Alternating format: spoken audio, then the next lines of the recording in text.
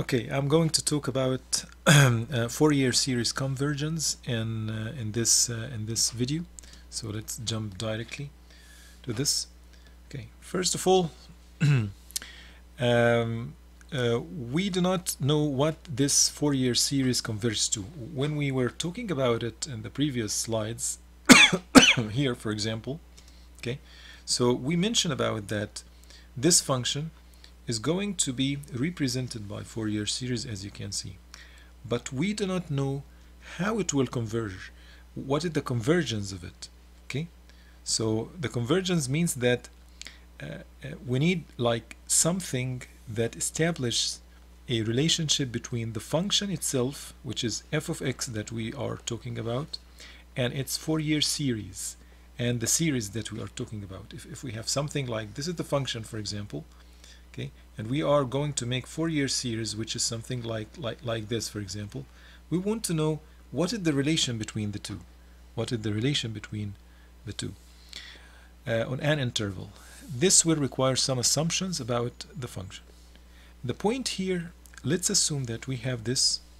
Let's assume that we are having the function and we have the Fourier series as we have obtained it. For example, this one, which is the straight line, it is considered to be f of x, and the one that is not straight, as you can see, this is the Fourier series of the function. Okay, so we are going to find two lines here. We are going to find, this is an example only, I'm going to explain it later. We're going to find an example and we're going to explain about this later. We found that after making our Fourier series for the function, okay, we found that the Fourier series is converging at the end to a specific point. So from here, for example, this is Fourier series here, and here also we found that this is Fourier series is converging at the end at certain point here and here. When we looking to this certain point, we found that it converges to this value, which is, for example, here it is minus pi squared. Okay, so if we say that the function is having the limit of minus L here and L here, then Fourier series is going to converge at the ends to this specific value, and at any point in the interval minus L to L, it is going to converge to the function itself, to f of x. Right? That's right. Okay, so this is our main concern here, that we want to find how we can understand this relation, which is the Fourier series, how it does converge at the ends, and also inside the interval, how it converges. Does it converge to the fx, to the function, or something else? Okay, so we need to establish this this relation in a better way to understand how Fourier series is going to converge. Okay, now let's go, and we need to make some like pavement first before going into this this convergence. Recall that the function f is piecewise continuous. This is like description of the function on an interval a to b if this function is continuous at all but perhaps finitely many points of this interval, and at a point where the function is not continuous, f is finite, has finite limits at the point from within the interval. Take care from this word, from within of the interval. Such a function has a worst jump discontinuities or finite gaps in the graph at finitely many points. Okay, what I have like read now, you can understand it here from this graph. Figure 13.1 shows a typical piecewise continuous function. The point is, sometimes we can find some functions. These functions, they are having some jumps. Sometimes the function, for example, is continuous. This function, for example, from here to here, it is continuous, right? Nothing that is just there is no gaps or something like this. This function, it is the same. Okay, But what if I said to you that all of them, they are function? This is only one function. So we're going to find that part of the function here, another part is here, another part is here. So we are talking about this. If we have a piecewise continuous function on the interval a to b, okay, then this piecewise, it has some description, or it requires some prerequisites. Okay, so this f is going to be called piecewise continuous if this function is continuous at all, perhaps at all, okay, but perhaps there are some exceptions here. Finitely points, many points on the interval, because this point, for example, the function is not continuous. We have some jump here, but the point is every end from both ends here, it has some finite value. We know where is the end. But look to this one, for example. We do not know what is the end exactly here, right? We do not know what is the end here. Okay, so we want to know how to obtain this piecewise.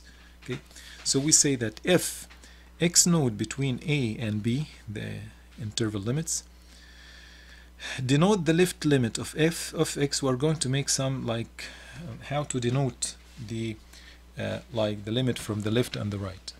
So f of x from the left at point x node is going to be denoted as you can see, fx node dash, or like something like minus, for example, but it's in the right. Okay, and the right limit of f of x at x node equal to fx node plus here. So this is like minus and plus.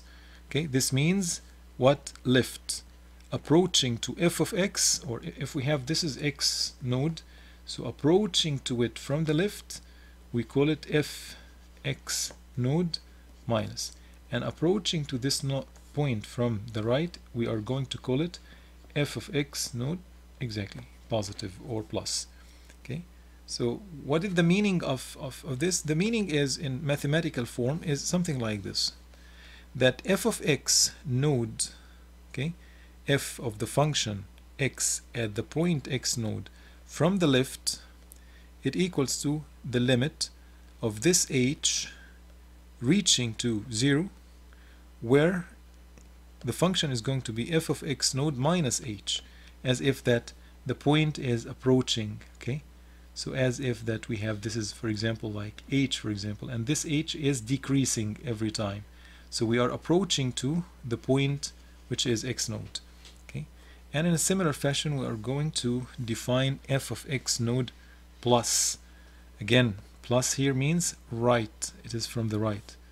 Okay, so here this is from the left, sorry, I was talking from here, and for this I'm talking about the right one. The same, it is the limit of f of x node plus h, where h is approaching 0. Okay, okay. If f is continuous, okay, at x node, means that if this is the function and we are talking about, for example, x node here, so it is continuous at from the left and from the right, the function is continuous, then these left and right limits both equal to fx node, and this is right here, this is fx node, right? So that's important issue. But if we say that we have something like this, for example, let's assume this is x node, so from left it approaches to this value, let's assume it is -2, for example, and from right, this is the function, it approaches to another value, which is, let's assume it is 2, for example. Okay, so that's the important part regarding f of x node plus and minus from the right and from the left. Okay, now let's go to an example to understand the meaning of the piecewise continuous function.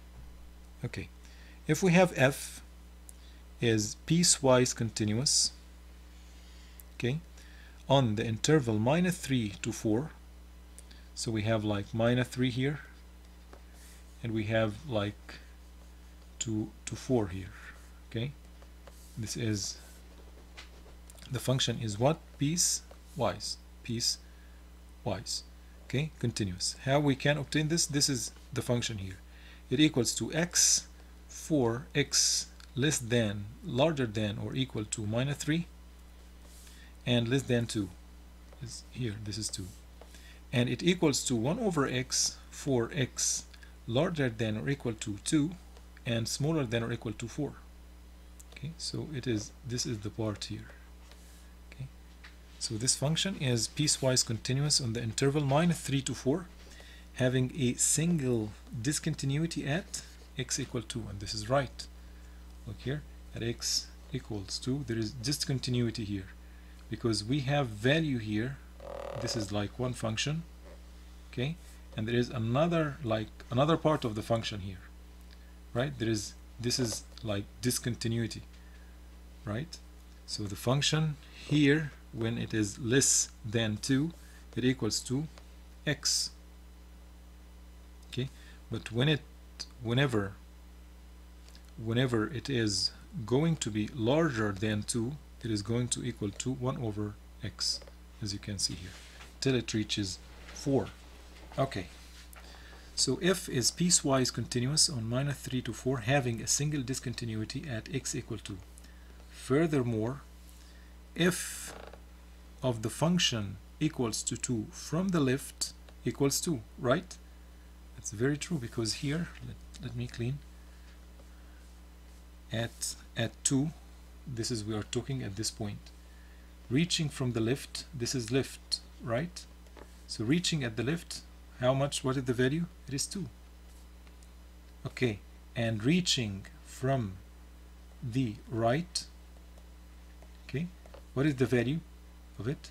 It is here, 1 over 2, right, which is 1 over x.